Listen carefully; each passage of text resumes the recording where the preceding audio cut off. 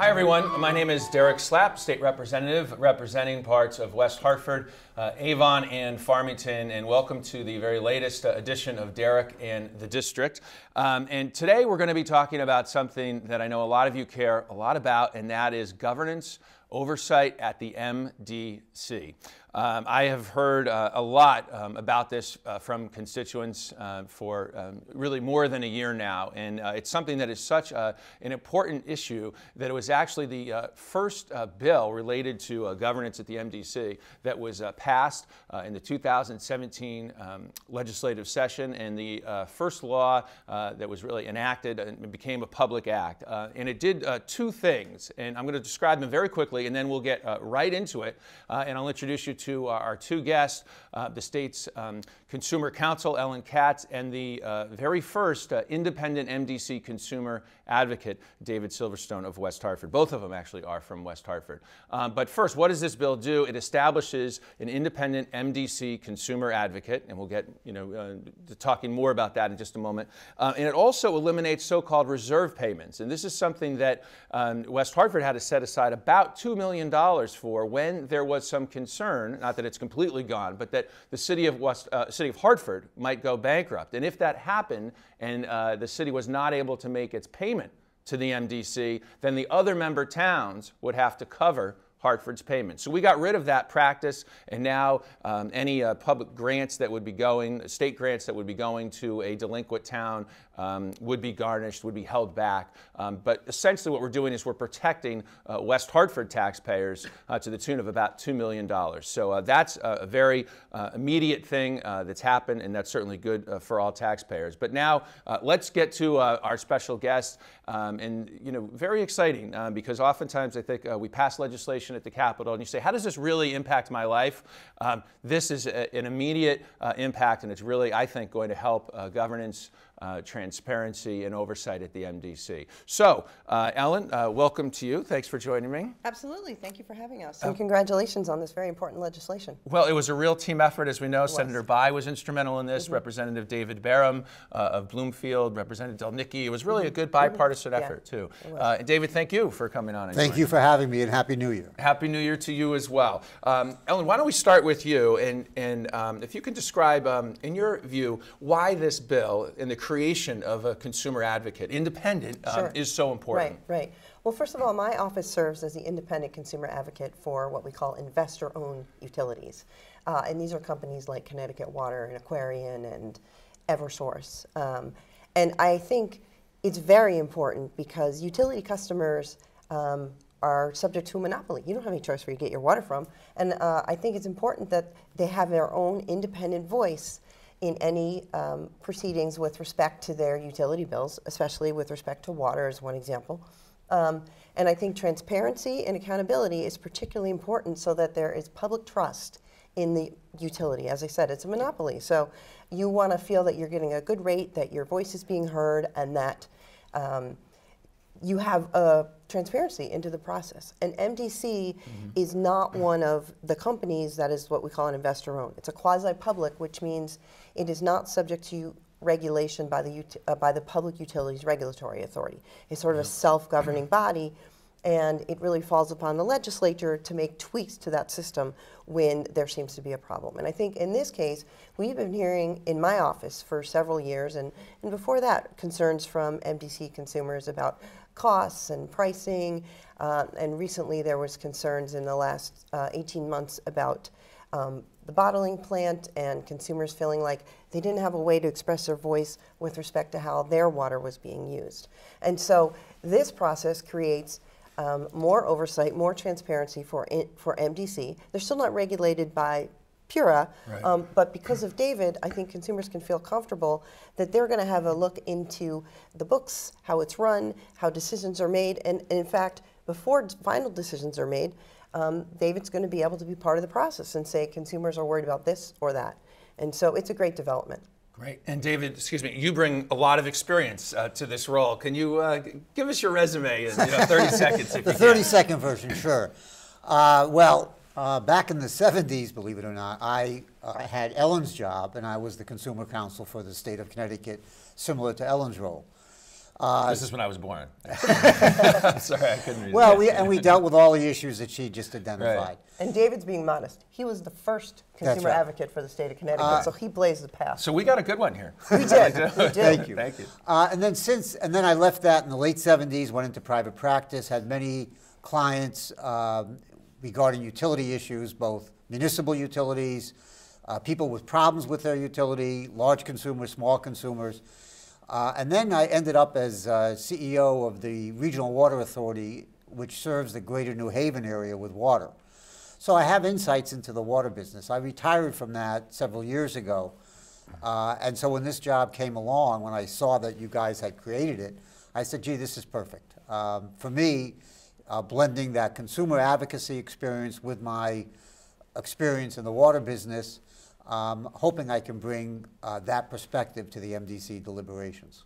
And you started officially on the job, what, just about a week ago? Right. In January. Right. Officially started January 1st. The appointment was back in early November. Yep. So I've spent the last couple months talking with consumers, meeting with some of the folks involved with the Save Our Water issue in Bloomfield, reading, if you should have insomnia, you might want to read the charter for the MDC and really understanding how it's set up and how it functions.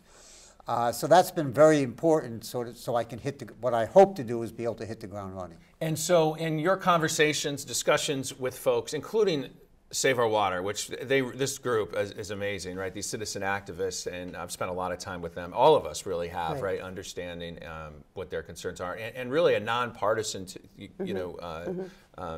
passion for all these folks. But how would you describe the public sentiment right now, surrounding the MDC? And maybe that's an unfair question, but I'll see what you could do with it. Well, okay, let's remember that there are something like 1 million consumers, or three-quarters of a million consumers in the greater Hartford area. So to think that I've spoken to each and every one of them would be incorrect.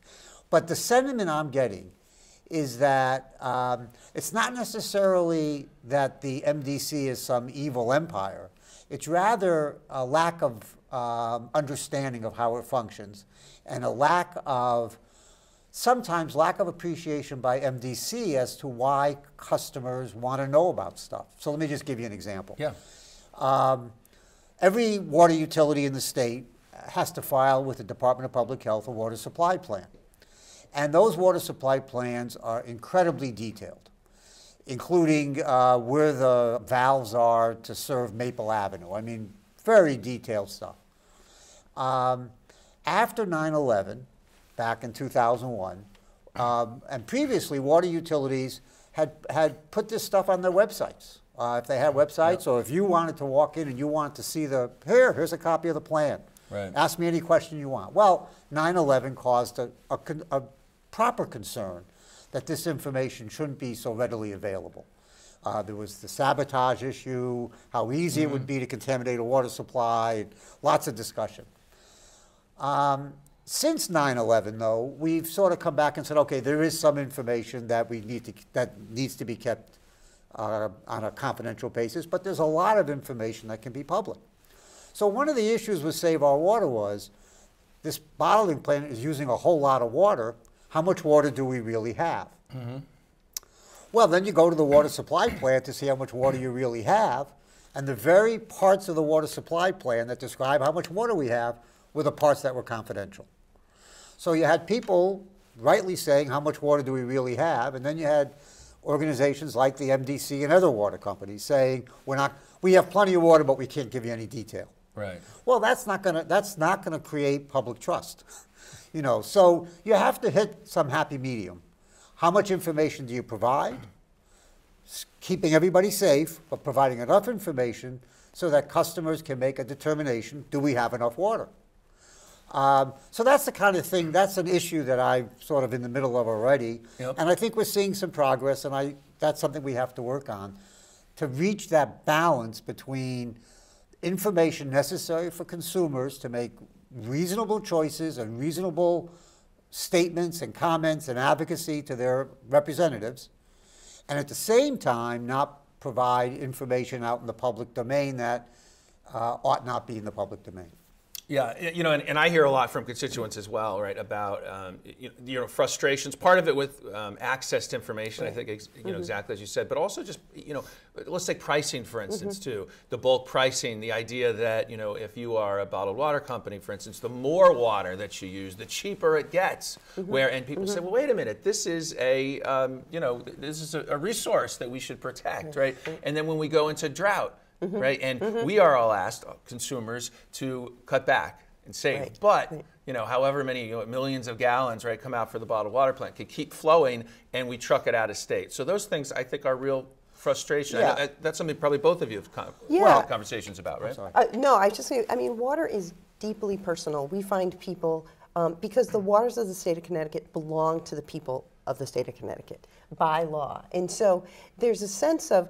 Electricity, you generate it, and natural gas, we get it from somewhere else. But water, it's our water, and how are you using my water? And people feel that very strongly and viscerally, and it's totally understandable. And so therefore, there's a little bit of, well, you're selling me my water, so I'm entitled to a good price and information and transparency. And I think that has led to a lot of these concerns that you articulated, both of you, so well. And I will say, this is an example of how citizen engagement can really make a difference. Because people say, "Oh, I have no voice in the world," but this was a small core group of people. It wasn't hundreds. It was a very dedicated group of people who felt that MDC was not transparent enough, wasn't answering their questions, and they really, with the help of the legislators, obviously made a big difference. And so I really commend citizens for engaging and continuing to engage. Yeah, anyone who wonders, can you make a difference? This is really evidence that you can. I know you had something you wanted to add too. I was just going to add that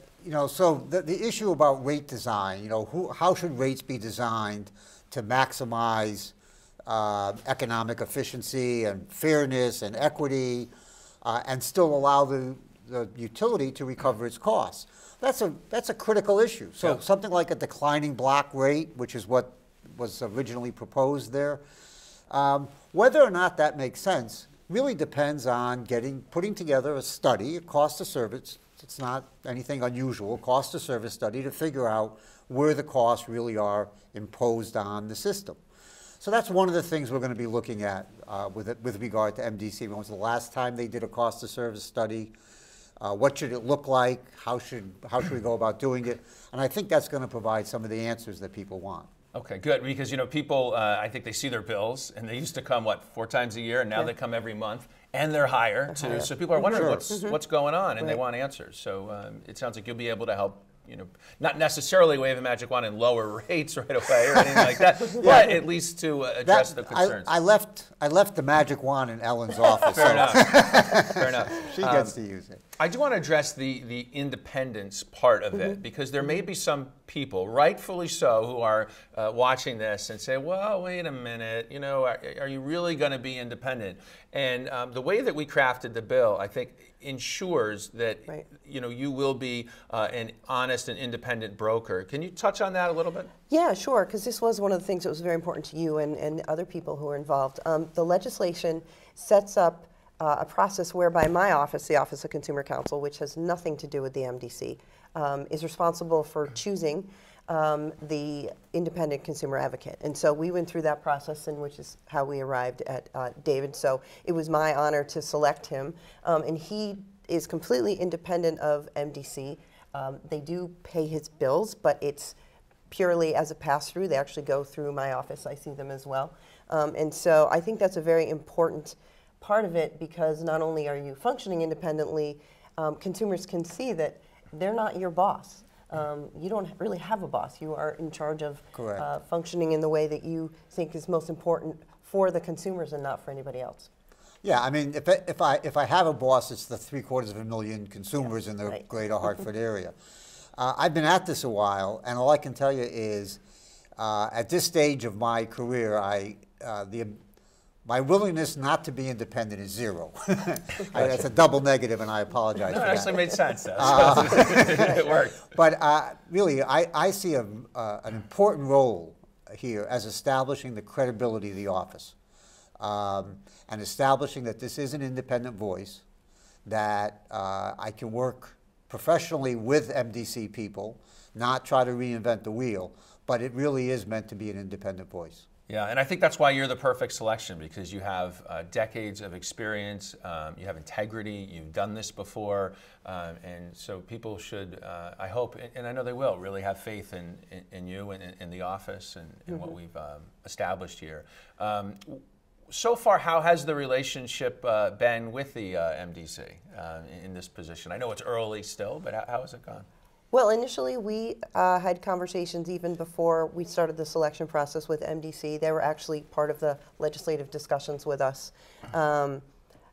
Certainly, you know, the legislators drove the bus, but you know, I think they were supportive of the legislation. My interactions with them have been, you know, positive thus far. I think David is the one who's really getting in the trenches at this point. Yeah, so I've met with them several times. Asked for a bunch of information. They've been forthcoming with that information. Good.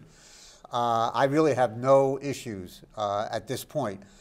One of my roles, I think, is that if I do have issues, is not to just sit there and stew in my apartment, but to make Ellen and the legislators aware of the issues. But I have to say, so far they've been completely professional, provided the information I've asked for. We have another meeting for Monday where we're going to be talking about undertaking certain studies that I think are important. So I go into these situations expecting cooperation, and so far that expectation has been met. And you'll be doing some public reporting as well. Oh yes, every quarter, so that will start in April, and then October and so on. I have to give reports to the municipal officials, to Ellen. I have to have a series of meetings, public meetings, and I'll be having those. We'll be scheduling those probably over the next month or so. Okay, and you know, before that or after, if people want to contact you directly, if you could give us your contact information, sure, and then we'll put it up on the screen so people can copy it down. The email address is icamdc17@gmail.com. All right, say it one more time. Sure. icamdc17@gmail.com. Okay. So I have to remember, is Independent Consumer Advocate, MDC, 17, because I had to put a number in, otherwise I couldn't get that and that's Gmail. when we passed the bill, right? That's right. Yeah. So 17@gmail.com. That's the best way of getting a hold of me. I also have a phone number, a separate phone dedicated to this, and I have to look at my cheat sheet. Okay. That number is 860-471-4961. Okay, and if neither of those are attractive to you, you can mail to me at Independent Consumer Advocate, 1022 Boulevard, Suite 308, West Hartford, 06119. Perfect. So I just set those up, and that's why I need my sheet. No, understandable. Ellen, any last words that you want to offer here on this new position and your vision for how it's going to work? Oh, we're very excited about it, and just to let you know, the information, contact information is also on our website, Office of Consumer Counsel. I think it's going to be great. It's been wonderful working with David thus far. He's got incredible credentials, and I know his sense of independence is what was really most impressive to us, and I think consumers are really going to enjoy working with him. Great. Thank you both. David, Ellen, thank you so much for spending some time with us and helping to educate the public about this important new piece of legislation. We're going to take a quick break, and we'll be back with a local insurance company that's really going above and beyond in helping our community. All right, and welcome back to a segment that I call Slap Salutes, and it's just kind of a fun way to highlight local businesses or community members who are really going above and beyond in helping the community. And we have a great guest today who's doing just that with his family-owned, third-generation local insurance company, Ryan Keating, and I want to make sure I get the name right, Keating Agency Insurance. Is that right, Ryan? Yes. Yep. Great. Well, thank you very much for coming on, spending some time this morning. Actually, people will be watching this at 9:30 at night. That's when it airs live all through the month of February, and they can watch it online as well. But one of the reasons I asked you to come on was to talk about all the great philanthropic work that the Keating Insurance Agency is doing. I mean, it's one thing to sell insurance, and you guys are doing a great job with that. It sounds like you're expanding as well, and we could talk more about that. But you have, it seems like a real core value of also really contributing and giving back to the community, right? Absolutely. From when my grandfather started the company, he was always a big education believer, former military veteran, and he's seen a lot of things that people need support. And when you are successful and you're in a community like West Hartford, being able to support others is a core value of ours. Yeah. So can you tick off some of the organizations or causes that your company's involved in? So some of the things this past year we helped put together a backpack bash, and most recently just did a winter warming drive that we partnered with about 9 other businesses in the greater Hartford area, mostly in West Hartford. The backpack bash brought together over 150 backpacks for the town that cares, and they distributed over almost 800 backpacks. Wow. Which is pretty surprising. West Hartford, people think, everyone has a nice life or this or that. Yep. And 800 backpacks is, I think, almost 25–30% of the students in the public schools. Right. So 800 backpacks filled with school supplies, right? No, they weren't. So this, because each student has different requirements. I don't have children yet, but I think you. I do. I have 3. Yep. Yeah. So I haven't gone down that road yet, but it was great to be a part of. We had a high school band from Hall, Band 2, that performed at the Backpack Bash. I remember stopping by, and it was amazing, just the energy. This was at the Noah Webster House, right? And it was, what was it? It was in the fall, am I right? Right before school, so late summer. Okay. Yeah, and you had, what'd you say, about 800 total? And these go we raised 150. The town that cares itself dispersed about 800 backpacks. Wonderful, wonderful. So, and you're going to be doing that again this next year? Yes, the second annual one. We'll be actually sourcing sponsors for that this coming year, and hopefully extend outside of West Hartford as well, and get over 1,000 backpacks just from one drive would be great. That's fantastic. And the War Chief Council is another thing that you are involved in? So the War Chief Council is a newer group that started in the last few years, and that combines, it's a booster club for Hall and Conard athletics. And they do some of the things, there's a video program that all the high schools have now, so they're able to broadcast and show the high school sports live, and it might actually run through the West Hartford Public Television as well. I'm not 100% sure on that. Great. So you're involved with both of the schools, both of the high schools. Yeah. And then you were telling me before about Team GOAT. Do you want to kind of explain to folks what that is? So Team GOAT has been our neighbor of ours, and Derek actually lives next door to my parents. The Philippons, Ray and Lisa, lost their son in Iraq. And about a decade ago, this actually was a 10-year anniversary, Team GOAT was started as a remembrance lacrosse tournament for Larry. And my father, he played lacrosse, my brother played lacrosse, and my brother played, and we've been a supporter of that over the last 10 years as friends. And Larry used to babysit my brother, sister, and I growing up too, so it means a lot to my family, the town, and especially the Philippons. Yeah, no, it's a great thing to do, and for the community to come together and year after year to make sure that that we don't forget, right? So speaking broadly, if you can describe kind of what role philanthropy and the idea of really giving back plays in your company, in your family's business, and kind of how that's been passed on from generation to generation. That's kind of what's one of the things that's very inspiring to me. I mean, knowing you and your family, it's the little that I do, but still being aware of all the great things that you do in the community. And I see you out on Facebook, and I see you really trying to connect people too. So personally, actually connecting is one of my focuses. I actually have been working with a coach lately, and that's one of my top, to bring people together and to connect people. And through philanthropy, that is probably one of the best ways to do it. I also feel as a young professional, we don't have the monetary means per se as someone younger starting their career. So the best way to give back is through your time and actually getting firsthand experiences. And I've kind of had that when I lived in Texas. I was very involved in a lot of nonprofit work. San Diego, I lived there for a little while, and that was just a way also to meet people. Yep. And doing different events and being able to have a business behind me, it provides a bit more of a stepping ground, but it's also something that we have to give back. It's a way of life. Sometimes we've had hardships ourselves over the last few years with how the industry's changed. So we might not be able to do as much as we can. Sure. But having been home, I've been able to find different ways to make an impact, and it's exciting. Yeah, and you mentioned that you were in Texas and San Diego, and now you moved back to Connecticut. And of course, on a macro level, we need a lot more of that, right? We need young folks, talented folks like yourself, either staying in Connecticut or moving back to Connecticut.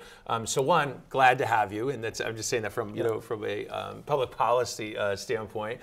But what do you think? I'm putting you on the spot a little bit, but what do you think Connecticut needs to do to attract more people like yourself? Ironically, I just asked Oz the other day I met him, and he's doing a governor run. Yep. And he said jobs, and I agree with that, and I personally feel energy. Living in Dallas, the energy there was growing. You see cranes everywhere, you have growth. Connecticut, unfortunately, and talking to some of my friends, we have you can almost say a pride problem. People, you go, oh, I'm from Connecticut, or people aren't always proud to say that, and it's interesting. Especially having gone nationwide and met a lot of different people and lived in different places. So that's something that needs to change. And that we should take, you say, more pride in where we live? Is that where you live, yeah. Being from Connecticut. Yep. And part of it happens, I think, too, is there's the prestigious element. Oh, Connecticut is a rich state. But we're not overly, there's wealth, there's old money, but there's a lot of newer money and people that have created something, too, through the last few years. And people get lost in that mix. Yeah, and how do you compare our community, West Hartford, with some of the other places you've lived in, whether it be San Diego or was it Dallas? Dallas, yes. Yeah, I mean, obviously, we're much smaller than those large metropolitan areas, but for people who haven't lived outside of the state, I think you're right that we can say, gosh, Connecticut or West Hartford, we have all these issues or challenges, but we're also we can be a pretty great place to live too. Wow. I mean, part of why I came back was I had an amazing childhood here.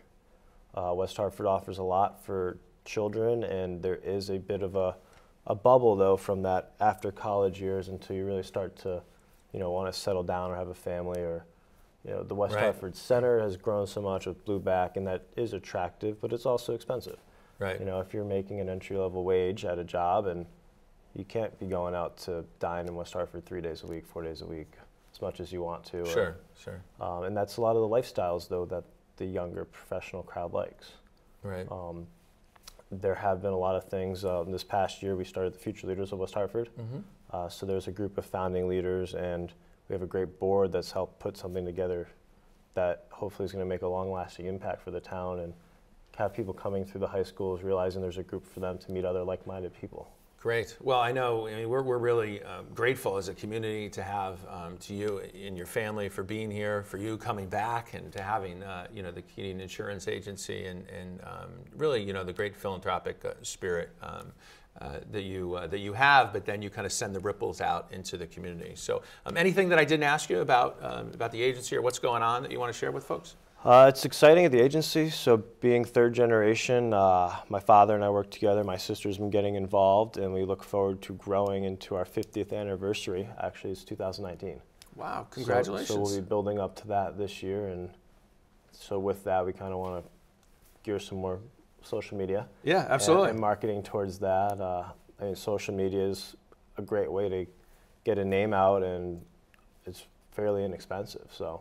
Yep. It just takes the time. Well, congratulations, and look forward to celebrating that with you. Absolutely. Thank you. So that's going to do it for this edition of Derek in the District. I do want to make sure I put up my contact information. So if you have a concern, an issue, you want to share your priorities with me for the legislative session, anything you need, any way I can be of assistance, my contact information is on the screen, derek.slap@cga.ct.gov. You can also give me a call or look me up on Facebook. Thanks so much for spending this half an hour with me, and I'll see you again very soon. So long.